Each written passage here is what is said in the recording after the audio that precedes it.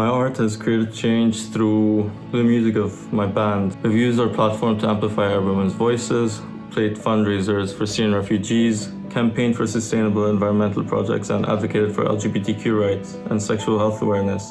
Created a template for young Nigerian women artists to break free of the boundaries that have been set for us, to see our existence and thriving as a form of defiance. Is a source of inspiration for the younger generation to come. You should support AFI because what they are doing is changing lives. Not only that of the individual artists they help, but also the society where that artist comes from. When I succeed and my voice is heard, so are the voices of many kids who are looking up to me. Through your support, you give the possibility to the persecuted artists to be supported, heard, and to be creative.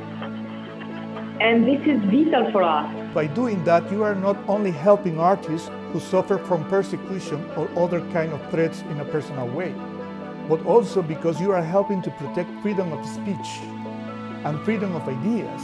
And very often, you may be helping others to recognize problems, situations of injustice that artists may be denouncing with their work.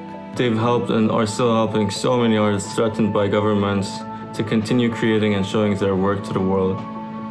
They're helping those artists at risk, under threat, and in exile relocate somewhere safe for them to continue doing their work without fear of persecution. AFI has championed thousands of artists, fought for voices to be heard, and been an active ally of culture preservation.